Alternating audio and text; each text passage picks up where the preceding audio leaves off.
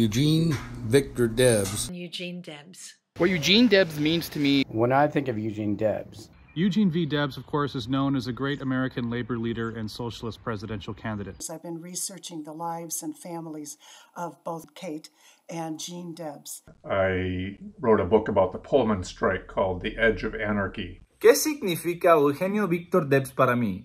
Here's what prisoner 9653 says to me 100 years on. Thousands of years ago, the question was asked, am I my brother's keeper?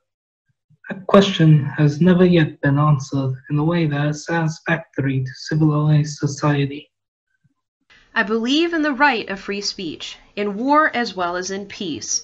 I would not under any circumstances suppress free speech. I'm going to read one of my favorite quotes by him. The mission of the bicycle is greatly underrated. Human ingenuity in evolving the bicycle has given man a mighty boon, and when monopoly and special privilege are abolished, the bicycle may be purchased for a song and will be within the reach of all.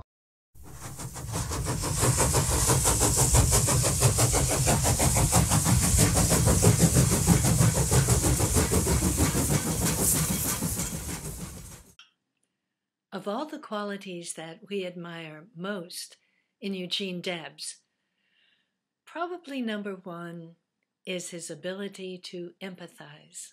For me, reading his life story inspired a hope that people can see injustice and change accordingly, and that they can form new opinions and rethink old ones.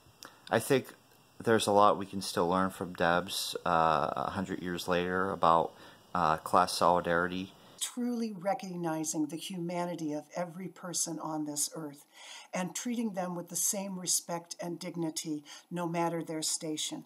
Eugene Debs fought for the common person. He fought for a more just world, a more just society. He stood for decency, he stood for empathy and compassion. Leaving behind a legacy of equality and just, making sure that everyone has a chance to succeed. The characteristic that stands out of Eugene Debs is his humanity. In a couple short words, Debs means equality to me. Equality for all. Esperanza. Esperanza de un mundo donde la justicia económica es posible, donde atención médica gratuita para todos es posible, donde se abolió la explotación laboral, donde los recursos del mundo se distribuyen uniformemente, donde la inmigración para sobrevivir es innecesaria. Debs spent a lot of time in jail opposing World War I, and I think that's something we can still learn from. A lot of people talk about sacrifice, but very few people undertake it. Eugene Debs is my hometown hero. We both hail from Terre Haute, Indiana. Was the inspiration for a 10-year career as a labor organizer on the CSX Railroad. And it's time that we get together and organize and fight for the workers' fair share of the pie. Most importantly, this year is that no matter how many times the system tries to remove your voice, the only way to really change that system is to participate in it. Es mejor votar por lo que quiere y no obtenerlo, que votar por lo que no quiere y conseguirlo.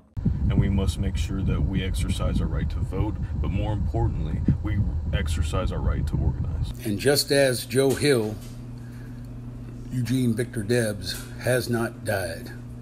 And seeing his legacy live on today and inspire people in the U.S. and around the world to do the same thing gives me hope for our future and beyond 2020. Solidarity forever from Portland, Oregon. Solidarity from Crestview, Florida. Solidarity from Pelham, New Hampshire. Solidarity from Arkansas. Solidarity from Pittsburgh. Solidarity forever from Terre Haute. In solidarity from Atlanta. Yes, I am my brother's keeper. I am under a moral obligation to him, inspired not by any maudlin sentimentality, but by the higher duty I owe to myself.